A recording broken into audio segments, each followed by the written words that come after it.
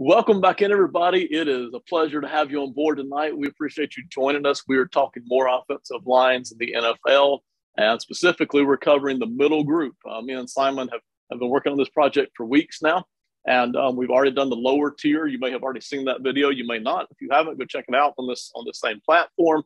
We thank you for being with us. Simon, how are you doing tonight, man? I'm doing great, Ben. I'm pumped. I'm having so much fun doing this. It's great to see the fruits of the labor, and I'm ready to keep going here with this middle group. We've already gotten rid of at least our 5 worst teams. In your case, we've gotten rid of your 9 worst. I still have some red ink showing on the table here. We'll get to those shortly, I'm sure. And we are covering the middle group. So we left off in the last video with number 24, and that brings us to your number 23 team, which is? Here at 23, I have the Tennessee Titans, Ben. If you guys watched our AFC South rankings, so this is my one group that after the divisional ranking or after the divisional videos, I went back through to put my official rankings together, and I just came out when seeing the Titans up against all the other teams. I didn't like them as much as I did when we were going division by division, and here's why.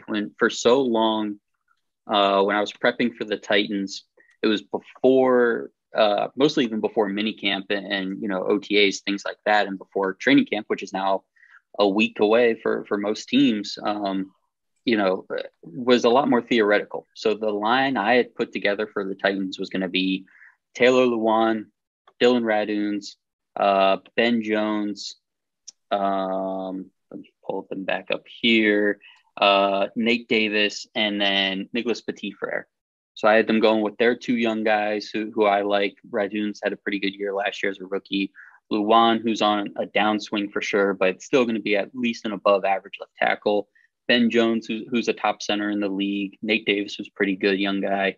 So I like their group. I graded them a B in our divisional video, despite the fact that just before we hopped on is when we were starting to catch up on some of the training camp hype. And there's going to be a position battle at left guard and right tackle for them. Aaron Brewer and Jamarco Jones are going to be battling out for left guard. Dillon Radunz and Nicholas Petit-Frere are going to be battling out for right tackle. That makes me a lot more nervous about where this group is than I expected, because if Radunz and Petit-Frere, for being high draft picks, aren't slam dunk, let's get them on the field, similar to the Dolphins, who we talked about want to get their young guys on the field, then that means they're maybe not quite as good, or at least the Titans don't feel they're quite as good as where I thought they were. And now they have Jamarco Jones, who's a journeyman, and Aaron Brewer, who's an undrafted young guy, battling out for position. That doesn't make me feel good either. So I ended up knocking them down to a C plus from the B. So down to, grade points, whatever you want to call it. And I have them here at 23. Like I said, Lewan, downswing. He had a rough year last year. Ben Jones is still a top center. Nate Davis is still pretty good, but left guard and right tackle being question marks here, make me a little nervous. So I still think they're going to be above average. I have them as a C plus. I think they'll be a tick above. But ultimately, I'm not as high on them as I was just last week even. Our analysis of this team is the same. I've got them at number 20 in terms of rankings, but we'll hit this all the way through. For me personally, you could take number 18 all the way through number 23 and just flip a coin. Mm-hmm. They're basically the same offensive line. Now we'll have different teams in that group, but we're flipping coins here. So I've got them at number 20. You could slide them up or down. I don't care. But the same thing, you mentioned it. When we went through and did our grades, I liked them a little bit better than when I went back through and started comparing them to the other teams in the league. And I was like, wow, this is not as good as I kind of sort of was hoping for. Now, do I trust the Titans franchise to figure this out and have a pretty good offensive line by midseason? I think I do, but there's still a couple of holes here, and I'm not sure those holes are going to get a whole lot better as the season goes along. Taylor Lewan will hold down left tackle in spite of the age. Nate Davis, very good center in the league, one of the top guys. We'll have a centers list later. Nate Davis will hold down right guard, but you got position battles at center and right tackle. You mentioned it. And there are no slam dunk guys there. And I'm not sure that come October and Thanksgiving, there's going to be slam dunk guys there, to be honest. So I think they'll put together a competitive group. I think they'll be fine, but I don't think they're going to push people around most weeks. And I think the Titans' offensive lines that we have seen in the past could, on some weeks, push people around. it was an advantage in some weeks. I don't think they're going to have that this year. So got them on a downgrade. They'll be fine. C minus, number 20 for me, number 23 for you. Next for you on the list, number 22. Yeah. So, and I'm with you. I had 23 to 17. I have all as C pluses, and this was the hardest group I had to rank in this range. And I'd be fine really with everything. It's just about figuring out what's important to you, right? And so that this is where we're going to see the most of that, I think. So for me, the Titans not having a tackle spot lockdown and an additional question mark puts them in the lowest end of this group. For the Cardinals, for me, I have them here at 22. And part of that is I think they have their positions a little more locked down from a starting standpoint. Their depth, they have, I'd say they probably go 6 deep in terms of who you really like be okay with seeing out on the field. But the age of this group is kind of what gets me. They're a little bit on the older side. I think everybody that's projected to be, in their starting lineup is 30 years or older. So from left to right, that's DJ Humphries, Justin Pugh, Rodney Hudson, Will Hernandez, and Kelvin Beachum. Now, I will say, if Rodney Hudson is healthy, that's a good sign for them because they had Max Garcia, who's now on the Giants, play a lot of games at center last year, and that was pretty bad for them. Will Hernandez, actually coming from the Giants, is definitely going to be an upgrade if he gets to start next to Hudson at center. So their starting five is pretty good. I think they can sustain one injury, but Hudson has had some injury history. Pugh has had some injury history at left guard. You're counting a lot on DJ Humphries being your top guy, especially if those guys go down, and you don't have a lot of depth behind that. So this group is, I think, just maybe you want something else, but it's also hard to fault them because you look at all of these guys on paper, they're all pretty good. I think it's just assuming an injury is going to happen and what happens in that case, it can go downhill pretty quick from you there. And there's not one thing that stands out from any of them. I think the biggest thing that was talked about for this group last year was Rodney Hudson coming in, being that veteran center to Kyler Murray and how big of an impact that made. And then once he got hurt, then we didn't really have anything else to say about their offensive line. So it's 5 solid dudes. Again, that's all you need for an offensive line for your team to be in contention, to win games, compete for a Super Bowl. But nothing really stands out from this group. So I have the Cardinals here at 22. You're at 22. I'm at 26. For me, they are still one of the red ink teams. I really wanted to like this offensive line because there are so many recognizable names. There's DJ Humphries, Rodney Hudson, Justin Pugh, Kelvin Beachum, Will Hernandez. There are so many recognizable names, but you mentioned the age thing really kicks in hard with this team. Yeah, probably more than any other team in the NFL except maybe the Eagles. I think it's harder here because Kelvin Beachum is not what he used to be, as you know better than anybody. DJ Humphries, solid left tackle. Is he going to be able to ring the bell every week and play top? Rodney Hudson is the huge question mark injury-wise that you mentioned. We both love Rodney Hudson. Who doesn't love Rodney Hudson, right? But is he going to be able to answer the bell every single week? Those are 3 guys right there that you have serious question marks about. A, will they even be on the field? And B, how close to what they used to be are they still? And so those are huge question marks. And then you introduce Will Hernandez and Justin Pugh, who will hold their own, but they're not going to dominate. You have 5 solid guys, like you mentioned, but there is no stud here. There's nobody that you look at and go, that guy's an all-pro or a pro bowler. We know it. Well, maybe none of these guys, maybe none of them. And the depth isn't horrible. I've got Sean Harlow as an interior guy who I like depth-wise. And then I think I've got Justin Murray as a possible depth guy. So it's 6 or 7 deep, but that's not great either. You mentioned it. One guy goes down, pretty much any of these starting guys, and, it starts to fall apart very quickly. So right there with you on the Cardinals, they could have a good offensive line this year, but they needed a lot of things to break in their favor, and I'm not sure they're all going to. So Cardinals 26 for me, 22 for you, and number 21 for you.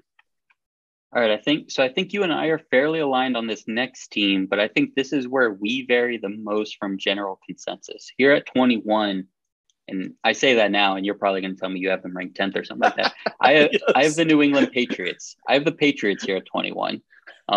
This is I can't wait to hear what you're going to tell me about them. I have them at 10. I got to tell you. I got them at 10. My gosh. How did I know that was going to happen? How did I know? I'm sorry. That's great. That's great. I'm so glad I know you. We've learned a lot about each other in these last few months. All right. So here's where I'm at on the Patriots. When we wrapped up the divisional preview, I was also lower on them than you were at the time, I believe. Not by much, but through our conversation, I was like, I really need to go back and watch this team more. Right. Here's the thing with the Patriots. They're very good in pass pro. That is for sure. They're very good in pass pro. You go watch their tape last year, they're great. My issue is, and the thing that puts them above the Titans, so I mentioned with the Titans, where they're missing a tackle. The Patriots have two legitimate starting good tackles, just a little bit better than the Cardinals, which is where, or maybe significantly better. I don't know, moderately, whatever you want to call it. Their tackles are better than the Cardinals, so that's my building block. I like Isaiah Wynn. I like Trent Brown. David Andrews at center is fine. He's probably like your definition of just like a solid, don't worry about him center, but he's not going to add too much to you. I'm very nervous about the guard position. Cole Strange they bring in. He's going to play. Which side is he going on? I think he's going on the left side, which was Ted Karras for them last year, I want to say. But anyways, Cole Strange is coming in, a rookie who we don't know a lot about. A lot of people had him projected as a day 2 kind of guy. Obviously, when the Patriots are like the Spurs, right? So if they take somebody that you weren't thinking of, that means they're actually probably pretty good. That rule hasn't super applied to the Patriots for the last few years, so we have to see what's going to happen. Oh. Michael Onwenu is a guy that is good in pass pro, which is why he's rated highly on PFF and stuff like that. Run blocking, I do not like him as much. I think he kind of falls off blocks. I don't think he gets the same push, use that dominance, use that strength that he uses in pass protection. But the guy got benched last year. Michael Onwenu started 7 actual games in the starting lineup last year. I think he's credited with 8 because I think they came out on the first play and he was tackle eligible in one of those games. But he started 3 games at guard, which is where he's projected this year. 4 games, didn't finish the 4th one. He got pulled out of the 4th game against the Tampa Bay Buccaneers week 4. And he was not in the starting lineup consistently again after that. He started week 7 through 9 at right tackle for Trent Brown. So he did get some playing time there. But this was a guy his rookie year afterwards. He was a 6th-round pick. He started every game at guard, and everybody thought this was the next like Patriots diamond in the rough that they just found, and he's going to be a 10-year starting offensive lineman. And then by year 2, he got benched for Ted Karras, who's now on the Bengals, and who has kind of been your just like average center, a little like your Dave Andrews kind of through the NFL. I'm nervous about that. Everyone's just kind of projecting like, oh, he's gonna get right back to where he was his rookie year. If Bill Belichick benches you, it's for a good reason. Now, has he used this whole past season to kind of figure out what he was messing up, and he's going to get back on track and he's going to be good to go? Possibly. But as it stands right now, with you've got your 2 good tackles, you've got a fine center, but I have major question marks at both guard spots. And again, I have them graded as a C+. So this is going to be an above average group. Strange and Onwenu could be, Pro Bowl level guards from day 1. I don't know. I don't think that's going to happen, but I just don't know. So I have them down here in this tier, in this middle group, ranked at, I already forgot the number, at 21 for those questions. Could they be, like I said, up as high as 17? Sure. But I don't know. So I have them right here at 21 for now. And I've got them number 10. That's so funny. That's hilarious. Are you just higher on Onwenu than I am, or higher on Strange than I am, or do you just value those tackles a lot more than I'm valuing them right now? It's the guards. I'm not higher on the tackles. I think we agree on the tackles. Trent Brown, Isaiah Wynn, don't usually dominate, but they'll hold their own. They'll be good, fine starting tackles. You're probably, if you were going to upgrade those positions, it would be because you're paying somebody a whole lot less money, or because it would not be easy to upgrade the tackle spots. I'll put it that way. I think I'm a little higher on David Andrews at the center spot than you, not a lot. I will admit this. Right. Andrews is inconsistent. So there are weeks where he looks really good, really smooth, really polished. And then other weeks like, well, what's happened here? So it is down to the guard spots. And I know two things that are kicking in here. Number one is I still trust, and I think the media does, all the rankings lists do, trust the Patriots franchise maybe more than we should. And we talked about this during the division videos. We're still giving credit to the Patriots organization for being able to draft some no-name and turn them into a stud because they're so good at scheming and they're so good at teaching and they're so good at putting a guy in the right position. And they probably still are good at that. But that's starting to, the farther we get away from Brady years, that's starting to come into question more. So no doubt about it. They're getting a boost from my rankings and from other people's rankings for the Patriot factor. We just assume that they're going to figure it out. So that's one reason I've got them up at number 10. The other thing is when it comes to the guards here, especially Mike Onwenu, I know he's not somebody I've done as much tape on as you. So you have actually basically talked me into already downgrading the Patriots from number 10 on the list. Okay. So based on everything we've talked about in the last video and in this one, I'm not going to stick to that number 10. There's some things I'll stick to hardcore because I've put in a lot of homework. I'll allow the Chiefs and I'll allow the tackles on the Chiefs, things like that. This is not one of them. Okay. So I'm going to yield to you. I think you put in a lot more video work here on Mike Onwenu. Could he be, a good starting guard here in the NFL? Possibly, but I think I've put a little bit too much into the hype machine here on Onwenu, a little bit too much into the potential, and a little bit too much into the Patriots development that's starting to come into question here. So I'm willing to back off that number 10 ranking by a good bit. How about TBD? One thing I will say, they don't have any depth here. There's almost no depth. That's the other thing. Yep. That's the big kicker. So I'm kind of sort of trusting the Patriots to figure out the depth thing, but they may not. They struggled last year. So who's to say they're going to figure it out this year? So I'm at number 10, but I'm willing to come off of that. You're at number 21, I think, for the Patriots. Number 20 for you.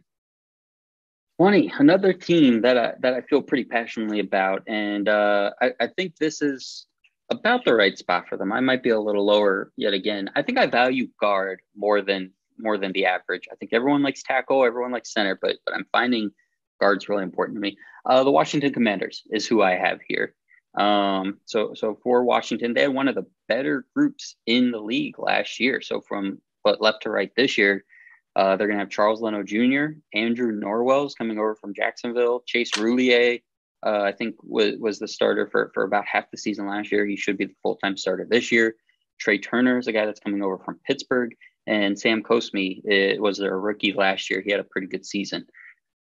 I think they were about a top 10 to 12 group last year, but they are moving on from 2 Pro Bowl level guards and Brandon Sheriff and Eric Flowers. I think that's a big drop off when you talk about those guys down to Norwell and Trey Turner, especially considering Trey Turner last year for Pittsburgh had a solid season. He was fine, but he was also way healthier than anybody could have expected. He played and started in all 17 games last year, despite playing in the previous 4 seasons, 9 games, 13 games, 13 and 13. So a guy that is 29 this year, going to clearly on the other side of his career. He's not the same, Pro Bowl, all pro potential kind of guy that he was in Carolina early in his career. And same with Norwell. He's on the upper ages as well, and just not what he was when he was younger. And the drop off from Flowers and Sheriff to those guys is going to be really big. And I don't think the likes of Leno, Roulier, and Cosmi are going to keep them afloat the way they were. Now, it's still going to be an above average group. I like the fact, here's where I am against the Patriots. I have them 1 tick above the Patriots because Wes Schweitzer is in there in the guard mix as well. He could easily end up winning one of those guard positions. And he played pretty well in the games he played last year. So Schweitzer is what gives the Commanders one step above the Patriots for me. Just someone in the mix in that guard position that I'm worried about that the Patriots don't have. So I have the Commanders here at 20. All right.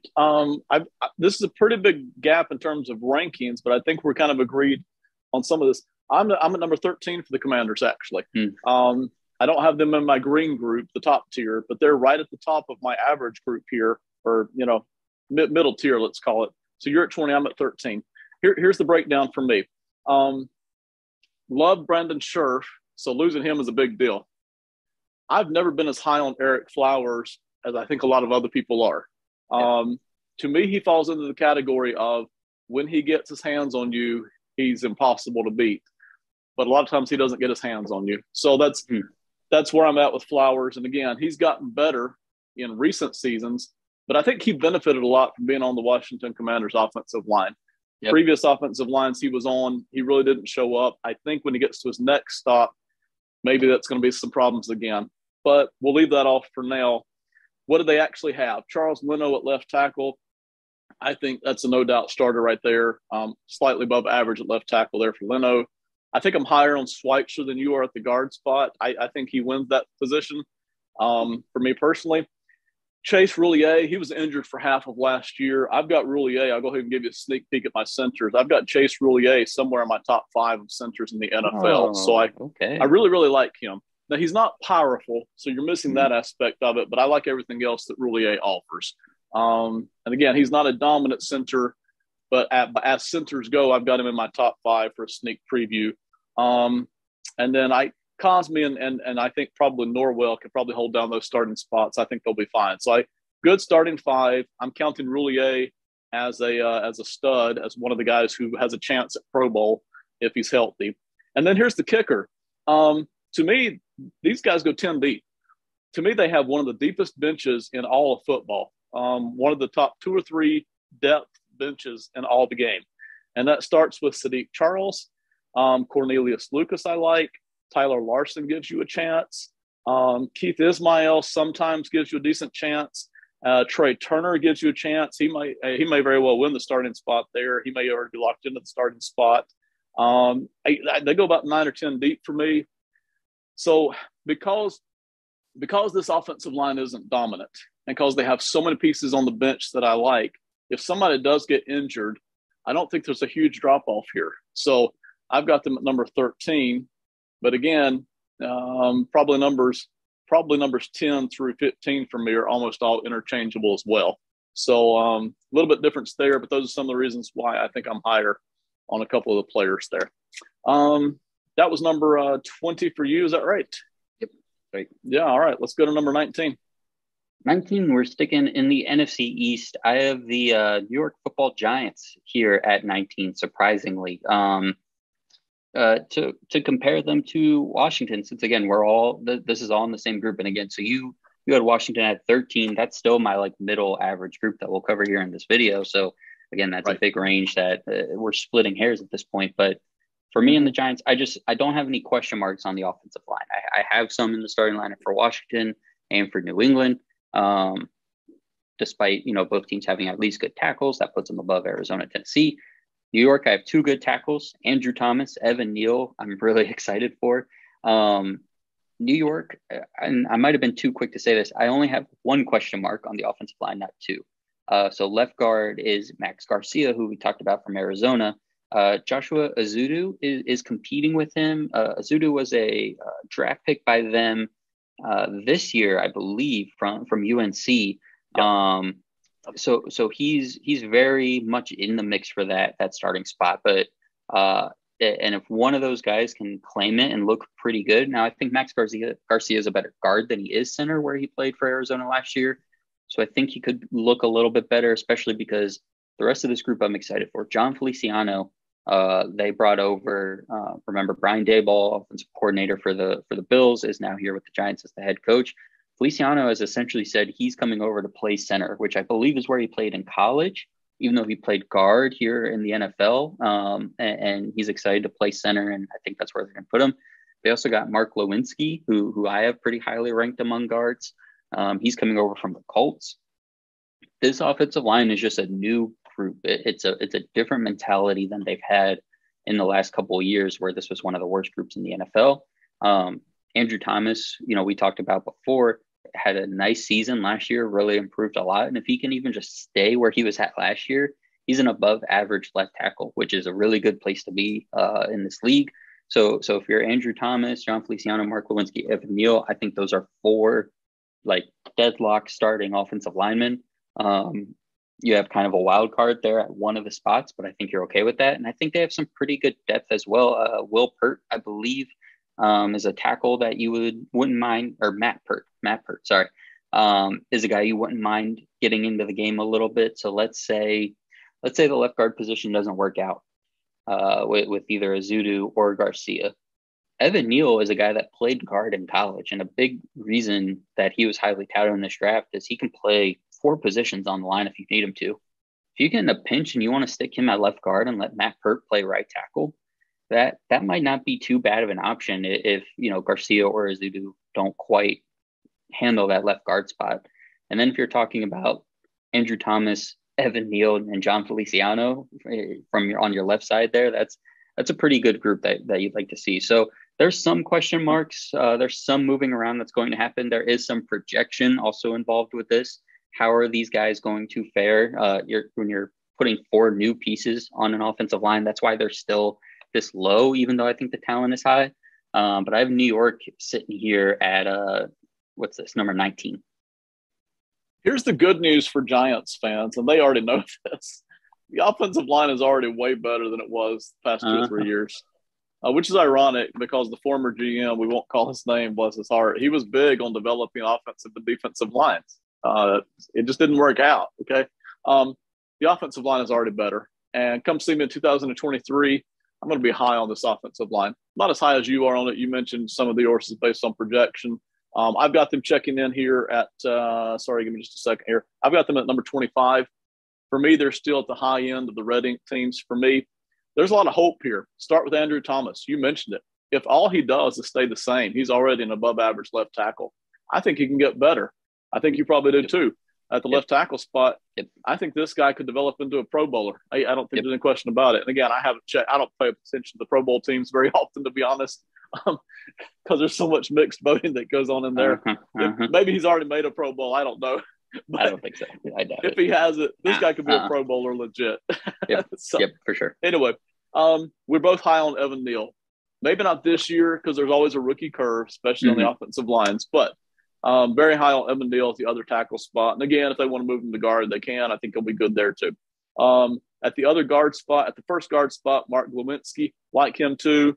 You can ink him in as the starter, and you're not worried about the upgrades for a season or two. You're fine there. Me personally, when it comes to the other 2 spots, I have them graded lower than you. Max Garcia, to me, is a big worry. I'm not even totally sure that – I'm really not even comfortable with them looking at him as a starter right now. Could he get better than that? Yes, but I haven't seen it. And then when it comes to Jon Feliciano, I count him as depth. I don't really like him as a starter either. And again, that's just based on – it's just based on what I've seen so far. But again, sometimes who you play with matters. Who's on your left and your right. I'm going to talk about that with some of the other teams here as we start to scroll up the list here.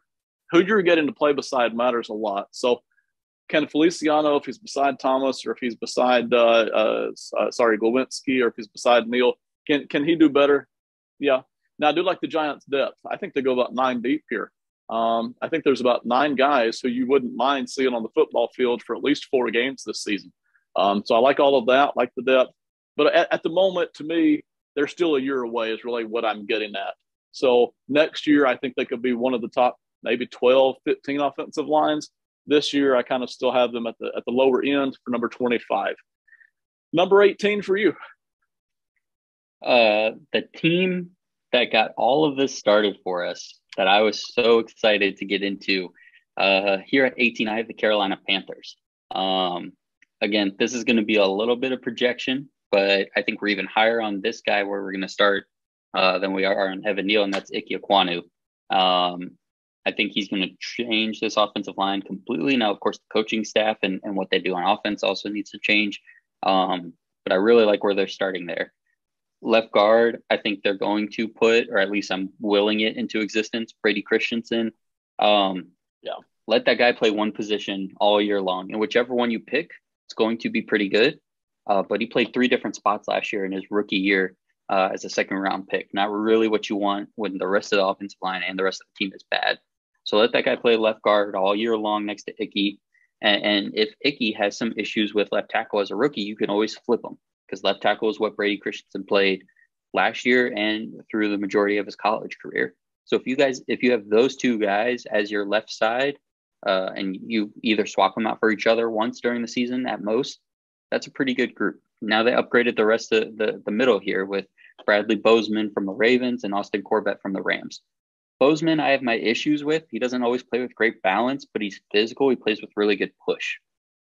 I think that's where they're going with this offensive line. They're trying to build an identity with Ickey, who's a very physical and very nasty offensive lineman in his own right. Brady Christensen, who's a big, strong guy. Bradley Bozeman is a Baltimore Raven, AFC North kind of guy. He's going to get pushed. He's going to be physical there at center. Austin Corbett, I do have a slight question here just with the style. He's a little different. He's a little undersized, comes from the Rams, comes from the zone blocking scheme. So what exactly are they going to do? But he's a good offensive lineman who's been in the Super Bowl, and he's not a liability. And then Taylor Moton at right tackle, just you can count on that guy 100% of the time. You have no problems there. You don't even have to think about it. So I like the draft equity they put in here. They have a first round pick, a second round pick based on what I'm projecting at left guard, 2 mid-tier free agent signings in Bozeman and Corbett, and then Taylor Moton, who's your kind of consistent plug and play guy. Depth wise, I like a little bit of what they have. Pat Elflein, he can play guard, or he's mostly a backup center, but he can play a little guard if you need him to. Cade Mays, a 6th round pick from the draft. He's a guy that I think could play 4, maybe even 5 positions on this offensive line if you really need. Wow. So I like what they're doing. But this is my first group where I like all 5 starters. And again, that's assuming they put Brady Christensen in at left guard. And I really like the tackles, and I like some of the flexibility they have. I've got them at number 27. This was the team I was wondering when you were going to get to them, because we kept climbing up the list here. Mm-hmm, mm-hmm. So let's start. I think we have one more like that. Yeah, I think we do too. And that's fine. I know we do. We both know who that team is. But anyway, let me start off with the guy that I love, and that's Ikem Ekwonu. I've studied a million miles of tape about Ekwonu, probably more than any other rookie except for the Michigan defensive end who got drafted early on in the draft. I can't remember his name at the moment. But anyway, love Ikem Ekwonu. There's nothing he can't do. Might take him a year or 2 to kick in. This guy's amazing. Pass block, run block. He can get second level and actually block people at second level. He's not just hanging out, occupying space. Mm-hmm. He can come all the way across the offensive line and block people on the other end. He can pull all the way from tackle. He is that fast. He can pull all the way from tackle all the way across the other end of the offensive line and do all kinds of screen plays and crazy junk on the other side. There's nothing he can't do, but it will take time to kick in. And so one reason probably for our differences in grades is I'm not giving them a lot of credit for him stepping in right away and doing that. But he might. Maybe he is that good. And that's kind of the experiment, right? Yep. You take a top draft pick, and how much can they impact the position group in season 1? And sometimes it's a lot, sometimes it's not. So love Ekwonu, tackle, guard, whatever, wherever you want to put him, he'll be fantastic. You mentioned Taylor Moton at right tackle. Lock him in, throw away the key. He's there at right tackle. After that, for me, there's a huge drop off. Corbett can hold his own at guard. I don't think I'm as high on Bozeman as you are, probably for the reasons you mentioned, actually. I just don't give them as high a grade. But yeah, I like that they have somebody there. It helps them compete.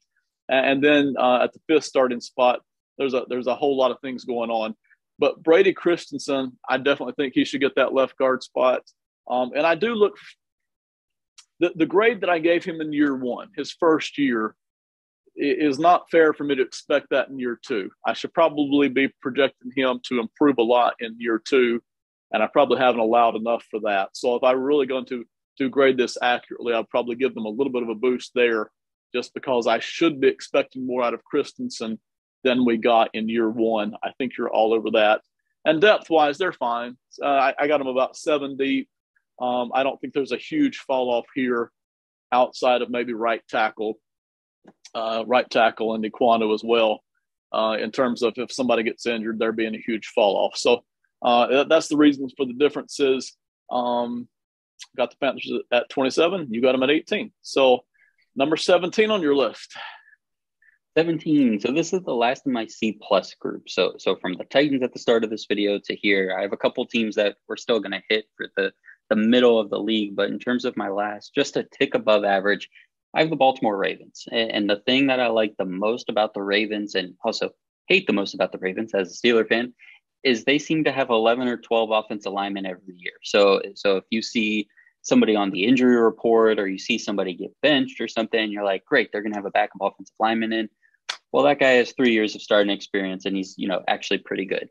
So that's a huge bummer. But left to right with this group right now, I mean, this is also some projection because we actually just got confirmation today that left tackle Ronnie Stanley is starting the offseason on the PUP list.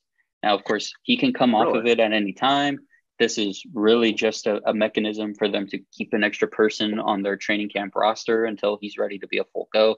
So it doesn't mean he's going to be out week one or anything, but it means he's not necessarily healthy for the start of training camp. So that's something to keep an eye on. That's what we talked about in the divisional rankings, because without him, this group is just a bunch of pretty good guys.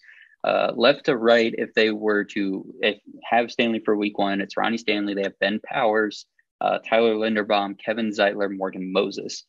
They also have Patrick McCarry and Tyree Phillips in the mix there. Ben Powers to me is probably a below average starting offensive lineman, but he's a big physical guy. Kevin Zeitler is a good offensive lineman. He's pretty solid. You don't necessarily want him as your second best guy, which is where they're at right now. And he was their best guy last year, which is why their offensive line was such a struggle last year. You don't really want that. Morgan Moses is a guy I like, and I am waiting for that tape to fall off a little bit just based on age and the way he plays. He's a very big, strong, physical dude. But at some point, his feet just aren't going to work the same way based on his size and the way he plays. So I'm waiting to see when that's going to fall off. They had Alejandro Villanueva last year, and they got him at the time that he fell off. Is this Morgan Moses this year? Patrick McCarry, I swear I've seen that guy play every single position, even just against the Steelers, let alone, in all the seasons he's been in the league. He's pretty good. Tyree Phillips is a guy that is guard and tackle capable. You like him better at guard, though. So they have a lot of guys in this mix. Tyler Linderbaum is going to be a really interesting case for them. We just talked about Bradley Bozeman. Yeah, overall as a player, you don't like Bradley Bozeman all that much. If he's your center, you would obviously like to upgrade it. But he fits what you do in the AFC North in terms of just give me a big physical guy that can push. Tyler Linderbaum is who we've been talking about with the Garrett Bradburys of the world, where it's your undersized, uber athletic zone blocking scheme.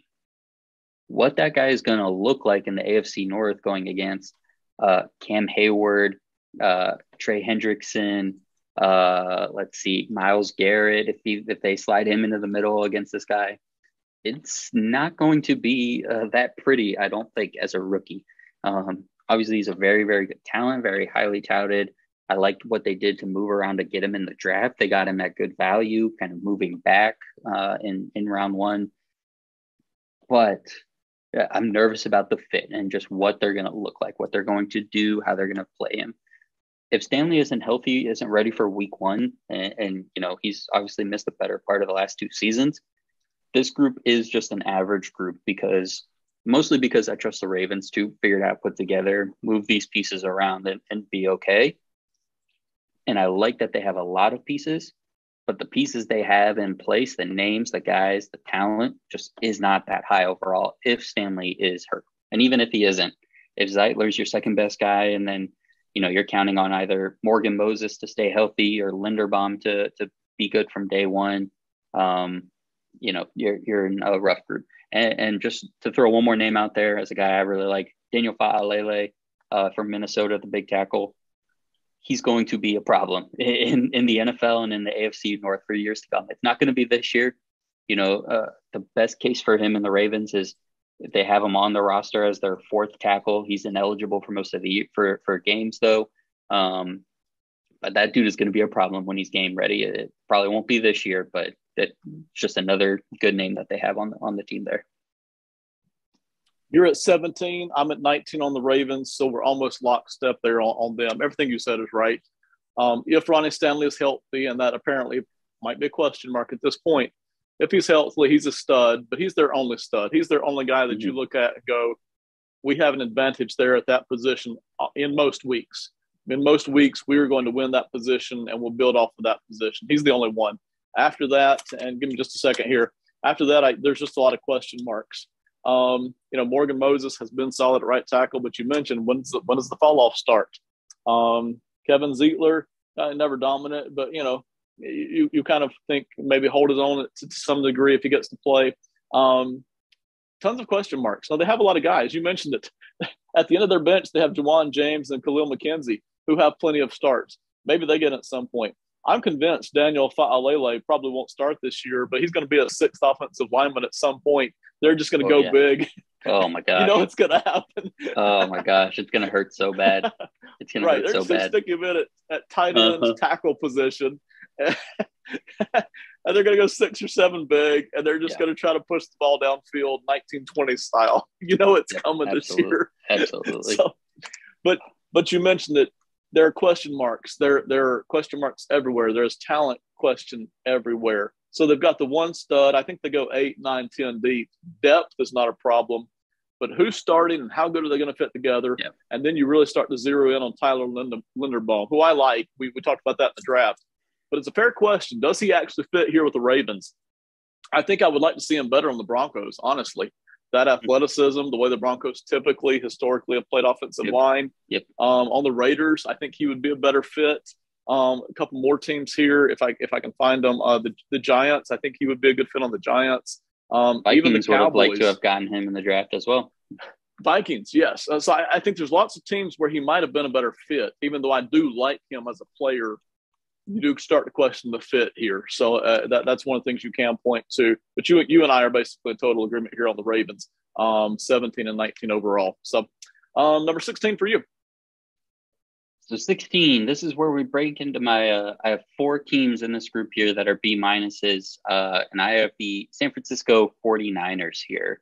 Obviously, San Francisco has a lot of questions with their offensive line right now. With Alex Mack retiring kind of semi-late in the middle of the offseason. But they have some pieces that you like. Obviously, it all starts with Trent Williams, who, you gave a sneak peek to your center list. This is the best tackle in the league, folks. And the guy is like 45 years old. We talk about Tom Brady. Trent Williams does not seem to age, and I hope I didn't just jinx him or anything. But this guy is still like the best run blocking tackle I think this league has maybe ever seen.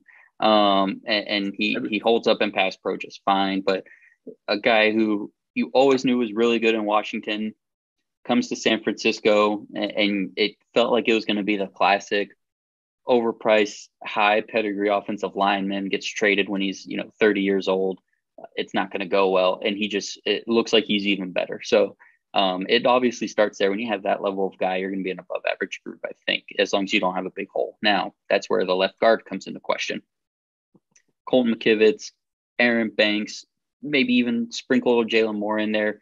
They have a lot of guys competing for that spot. I think they want it to be Aaron Banks. He's a young guy drafted, I want to say, in the 3rd round just a couple years ago.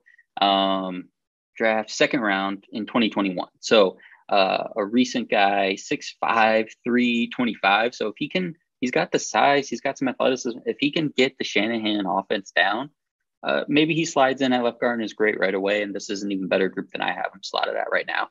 Jake Brindle is a guy they had on the roster who everyone seems to actually be pretty high on in terms of sliding in.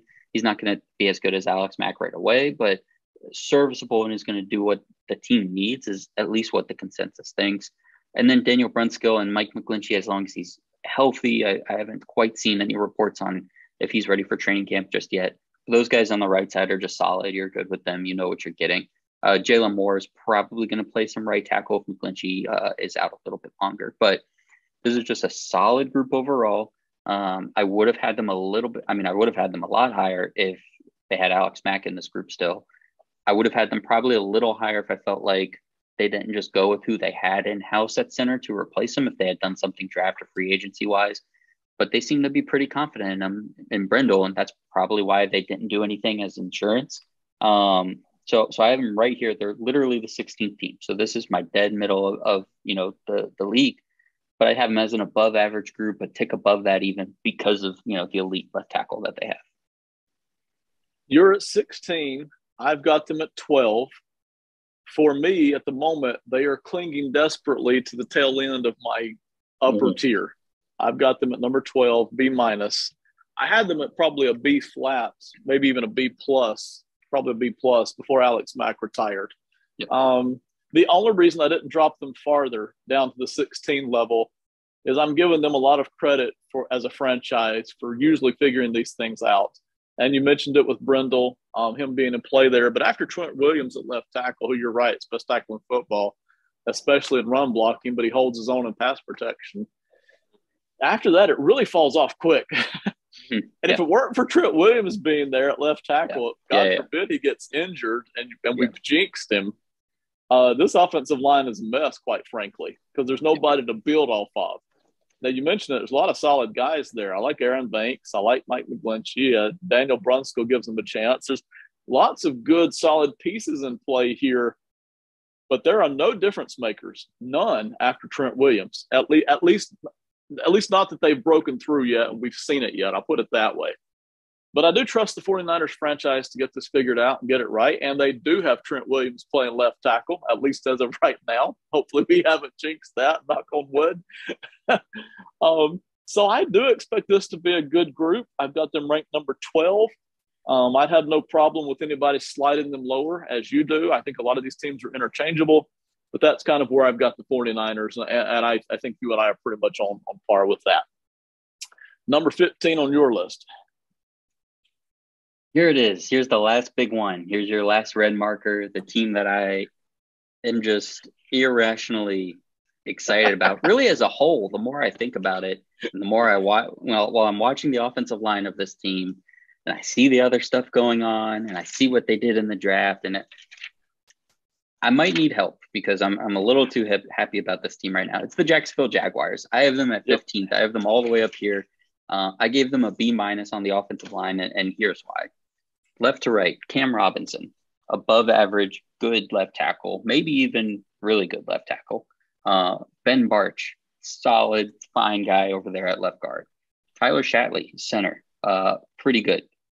Ended up playing a lot of games last year when their starting center, who has since retired, went down, was pretty good in an emergency. And they also have Luke Fortner there, from the rookie from Kentucky. So center should be pretty good.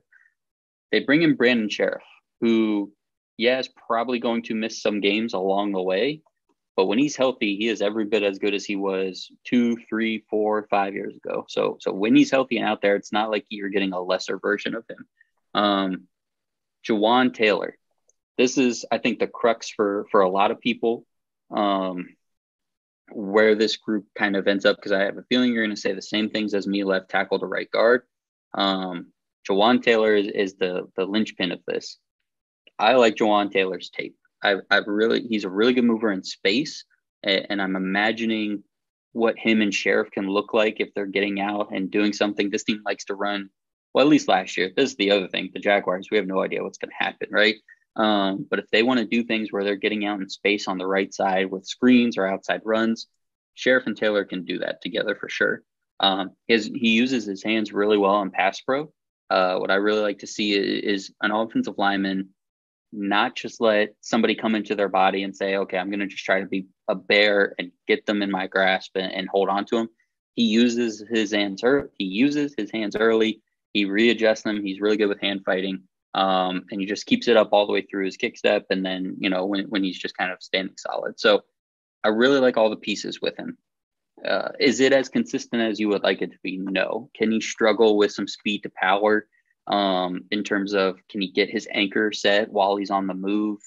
Can he get himself set quickly? Not always. So that's something you would like to have him clean up. But if he's got Brandon Sheriff there next to him to kind of try to help clean some of that up, Sheriff's going to keep an eye on him a little bit. If he sees that kind of speed to power coming or sees him slipping a bit, he's there to help. That's an upgrade over AJ Cann, who we talked about in the last video, when it comes to pass pro. Run blocking, this guy's going to be good to go. You're going to be fine. You're going to get a solid push, but if you want to go to the outside, you're especially going to look good. But it's in pass pro that you get the inconsistencies. And when your pass protection is moving from AJ Cann to Brandon Sheriff, that's a huge upgrade, specifically even in just that area. So I think that's going to help this team a lot. I'm not putting them in my elite group. I'm not putting them in my even good group, but I think they're going to be pretty nice offensive line. I think they're going to be a couple ticks above your average group.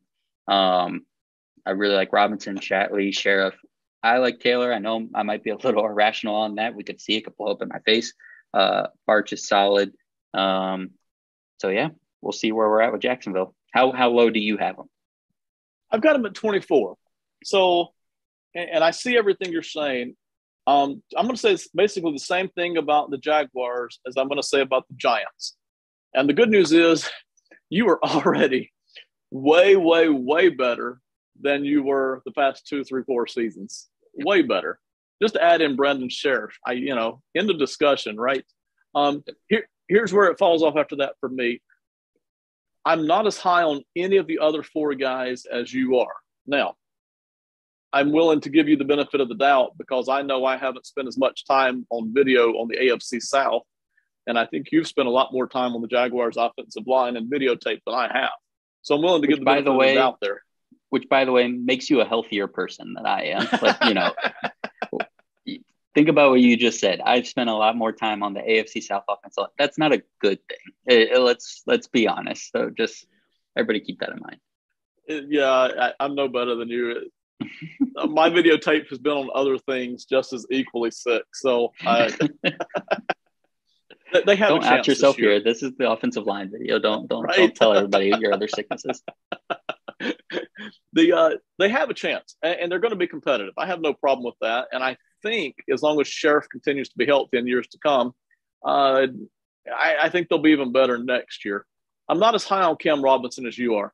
To me, he's a solid left tackle, and that's kind of where I've got him slotted. I think that's probably because he's kind of a dual nature. Sometimes he just explodes and dominates, and other times I think he's a little sloppy, to be honest. So that's probably the dual nature of Robinson. I'm not as high on Ben Barch as you are. This is his, third season, I think. He played in 2021. Yeah, this is his third season. I just haven't seen enough. He shows flashes. I'm not convinced that he's a lockdown starter. But again, you've watched more tapes. I'm always willing to give you the benefit on this team. I'm willing to give you the benefit of the doubt here. Tyler Shatley, I think they're fine at center, but he's an upgradable spot to me. Next offseason, I think they might consider upgrading him. But I think you mentioned Luke Fortner. Fortner may already win that job anyway. So could very well whatever. They're fine at center. And then, of course, we get to Jawan Taylor.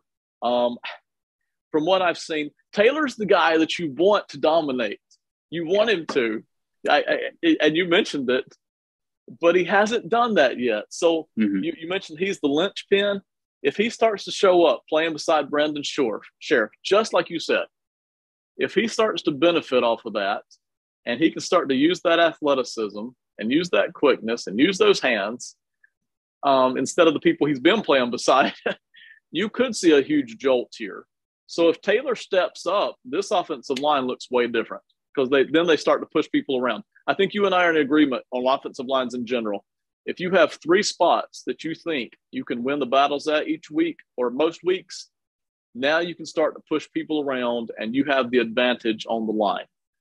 I'm not sure the Jaguars have that, but if Taylor steps up and playing beside Sheriff, he might, then they do start to get that. And that's where the old seesaw starts to swing in their favor.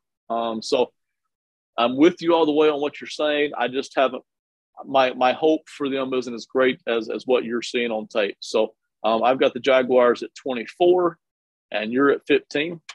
And I think you have two more teams here on this middle tier? Yep, two more. So here at 14, another kind of surprising team, but I think everyone's kind of on the same page with these guys. It's the New York Jets. I like what the Jets have done over the last couple of years building this offensive line. It's not like, you just mentioned the Giants who have, overhauled it all at once, or even the Panthers, just like 3 or 4 positions brand new. The Jets have built this thing a little bit over time. So Connor McGovern's been there for a while. Mekhi Becton's been there for a while. Elijah Vera Tucker was a rookie last year. George Fant last year was I don't know if it was technically his rookie year, but it was the first year that he was really a full-time starter for the Jets. Nope, I'm wrong about that. 2020. So it was the first time he was at left tackle, which is where he's going to be slotted this year. He kind of, with Mekhi Becton going down in week 1, Fant slid over to left tackle, was really good, and it doesn't seem like he's losing that spot. And then in addition to that, they add Laken Tomlinson from free agency. When you can add something kind of bit by bit, it definitely helps, your that year projection. Now, some teams like the Bills, for example, they have hit things in their rebuild one thing at a time. So they've hit the entire offensive line, then the entire skill group. That's good if you can do it. Like you've said with the Giants, maybe you don't see all the fruits of that labor right away that first year, but you see an improvement and then maybe you get the real benefit of it later on. The Jets have slowly improved this thing. And Laken Tomlinson was kind of the last nail in the coffin for me to say, I don't have any questions here. I like their 2 tackles. I really like their 2 guards. I don't like Connor McGovern quite as much, but he's going to be in between all of those guys. I think it's going to be fine. Depth wise, I don't really have too much for them. I mean, like I said, so Morgan Moses left from here to go to Baltimore. Nate Herbig is a guy that could be pretty good. Max Mitchell is a guy that I like, actually, from Louisiana Lafayette. So they have a little bit of depth here, but I really like this starting group. And this is kind of my first team. This is my line in the sand of, hey, I really like all 5 guys that are out here, and I don't have many questions. You have them at 14. When we started this video, I was somewhat familiar with the Jets offensive line as I am all the offensive lines, all the players. But as I started studying the Jets and I started studying this list, I couldn't believe where I was putting the Jets. They just continued to push up and up and up and up. I've got them at number 9 here, kind of interchangeable with about, 3 other teams here. Yep. But I'm comfortable with them at number 9. And I haven't looked at other lists yet. I've purposely avoided all the other lists this summer. I haven't looked at them, so I don't know where other people are putting the Jets. I am 100% comfortable putting them at number 9. Joe Douglas, the Jets general manager, we mentioned it in the division videos. He's done such a good job here, and if they leave him alone, I think he'll continue doing an even better job. The one caveat here, they don't seem to have one single dominant offensive player. So for people who want to drag them back down the list a little bit to a 14 or to a 16, I totally understand. But I like this offensive line, starting with George Fant at left tackle. He's not dominant, but I like him at left tackle. He'll hold his own there. He'll be competitive. Laken Tomlinson, I think, is an above-average guard. I think he has a chance at Pro Bowls. He may already have been voted Pro Bowls. I don't know. Don't even care. But I like Tomlinson as above average. I think they start winning battles there at left guard. Connor McGovern, I think, is a good, solid starter. He at times he's inconsistent, but most weeks he'll be a good, solid starter there at center. Elijah Vera Tucker, you mentioned it in the division videos. In his rookie season, he looked good. This is the second year. He should explode. I hadn't considered that in the division videos, but I have now. I think Vera Tucker, I called him the weak link before. He's just young. So he ought to explode past what he was as a rookie. And then that brings us to Mekhi Becton. Now, a lot of people were talking about moving Becton around or maybe Becton's going to be a bust. I still think Becton can be a very good tackle in this league. Maybe not your Hall of Fame all-pro level, but, man, he's so fast. He's so big. He blocks really well. He just needs to work. He needs to get playing time at one spot, and he needs to work on pass protection. That's really what he needs to work on. But even if he doesn't explode to high levels. I think you lock him in at right tackle. I think you're fine. Yep. You get past that. So I like their starting five. You get past that, I actually like their depth. And that's probably why I've got them higher. I like Connor McDermott at tackles. I like Dan Feeney in the interior. I think he's just good and tough. He's not very polished, but good, tough. Nate Herbig, of course, you mentioned him. I think that might be their best depth. You mentioned Max Mitchell, may or may not get on the playing field this year. And there's one other guy here I've lost track of. I've got them going about 8 or 9 deep here. Really like this offensive line for the Jets. Not that they're going to dominate. I don't think they are. I don't put them anywhere near the elite group who can dominate, push people around. They are not going to do that. But this Jets offensive line has been so bad over the past few years. Not last year, but in the years before, 2019, I think 2020. Just some of the worst offensive line play you'll see. They have come so far. I've got them up here at 9 on the list, but I can see them dropping down to the 14 area. Very, very happy with the work that the Jets have done here on offensive line. So number 13 for you. I think this is your last one in our middle group, correct? Yep.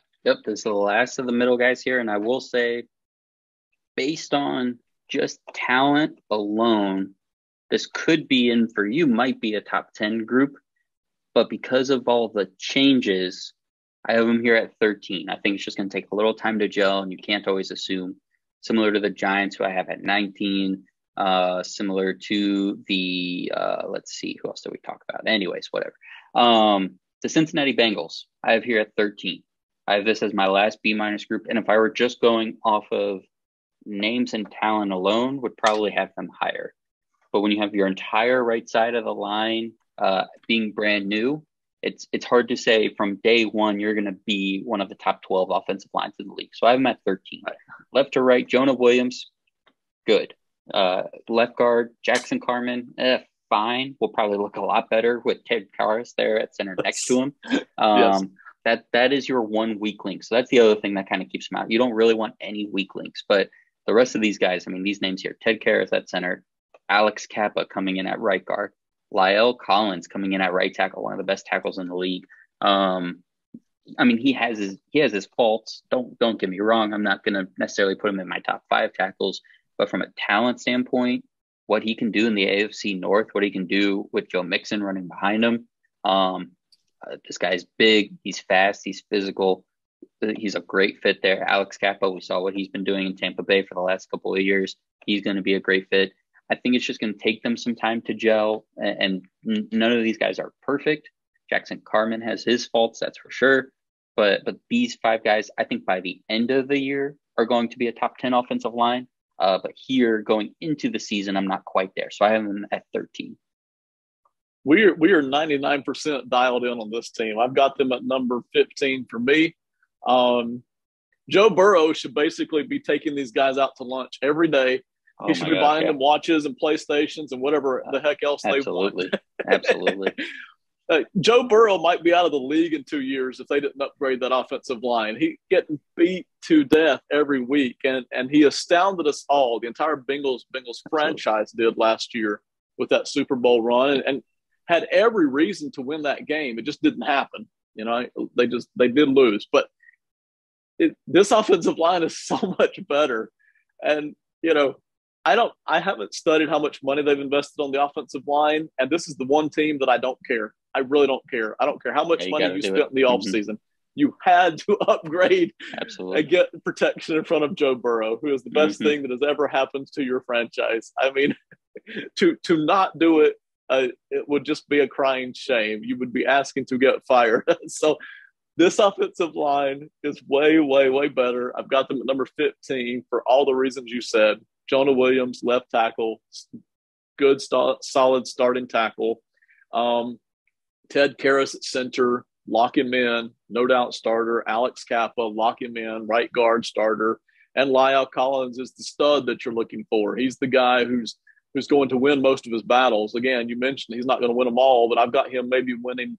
And I'm not talking about win rate here, but just week in and week out, he probably wins about 80 to 85% of his battles, you know. So you can build off of that. Everybody else builds off of that. So, and that does leave you with Jackson Carman, who is the weak link, but he's in his second year.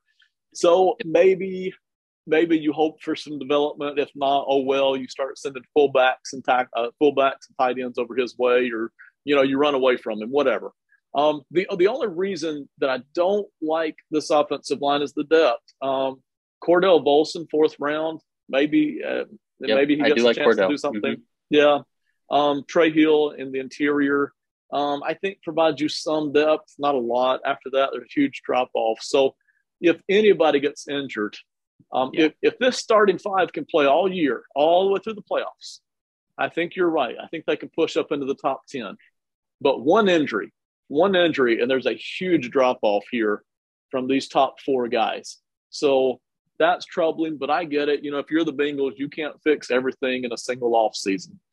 So you got the guys in front of Burrow, and next year I think they should start drafting more and getting that pipeline of offensive linemen here behind the expensive guys who are on your line. So love it. Love every bit of it. Totally agree with you here. And, I think that rounds out your middle tier here, doesn't it? Yep, that's it. So, I mean, those 11 teams, you could almost flip-flop them any sort of way, especially that bottom 7 or in this top 4 here.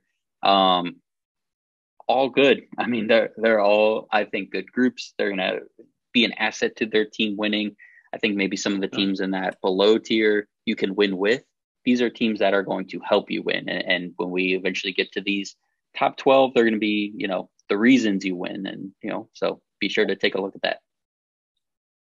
100% agree. There's a lot of interchangeability here. And I'm sure someone out there listening, if they're still hanging on this video, they're probably saying, you've got to be kidding. How could this offensive line be that high or that low? But when you start comparing these teams one to another, you start to see the breakdowns, and you start to see, well, this team has no studs, no dominant player, or this team, their depth is horrible, or this team has 2 starters that you love, and then after that, there's tons of question marks. The breakdowns start to get really obvious the more you study it. So, again, a lot of interchangeability here in the middle, as you mentioned. So you can stack these teams in a lot of different ways. I've enjoyed it. Simon, tell everybody some of the content they can find you on, different places they can find you if they want to. Yeah, so written words, phantomsportsindustries.com. You can follow me on Twitter at Simon_short with 2 T's. I link all my stuff out there. And then you can go find the podcast, the Simon Short Podcast, where I do football, all sports, a lot of pop culture type things as well. So a little bit of everything over there. That's on Apple, Spotify, Google, and Amazon now. So take a look. Appreciate it.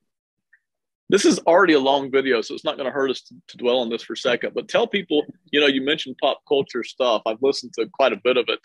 Yeah. So tell people what all you get into pop culture wise, in addition to the sports side of things. Man, it's the middle of the summer, so it's the downtime for football, but it's the peak time for fandom. So if you're into comic book culture, that kind of stuff, anything that's made its way to TV, we're reviewing. So the last 2 episodes, I've reviewed the Obi-Wan series on Disney Plus with Robertson Byer.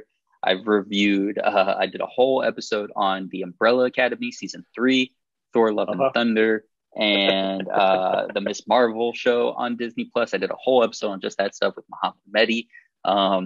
So yeah, man, take a look. We have I'll throw it out here. Who cares? Muhammad is going to be back later this summer. We're going to rank every MCU movie that's out, all 29 movies. So I'm doing my rewatch of those right now. That's a blast.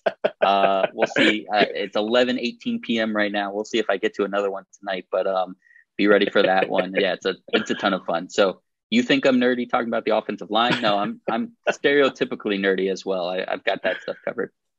We got time for it here. A few extra minutes isn't going to hurt anything in terms of viewership. I'm going to ask you a question that we did not prep for at all, but I'm sure you've got an answer for. In the MCU universe, I guess that's redundant, but anyway, in the MCU universe, who's your all-time favorite character? Who's the one that you're locked into, fascinated by? It's Captain America, man. That's where it really got started for me. So I was in high school when the movie started, so 2008 with Iron Man 1. Captain America came out just before my senior year. So I watched that movie. That was the one that I liked the best. I went to see all the movies. I wasn't too into it at the time. we'll get really into it here. I worked at J.C. Penney. They have a lot of those graphic T-shirts. I got a Captain America one for like $8. I wore that to class one day. My high school government teacher, Mr. Stapleford, shout out, is a huge comic book nerd. He saw me wear the shirt. He handed me $100 comic book, The Complete Death of Captain America. Wow. To read. He said, just bring it back before the end of the year. I read it and I was hooked from then on. So that was what kind of kickstarted everything for me. I got into comic books at that time. So shout out to him. And yeah, man, it's a lot of fun. So yeah, Captain America, the Chris Evans was a perfect casting. He plays the part so well. He's just that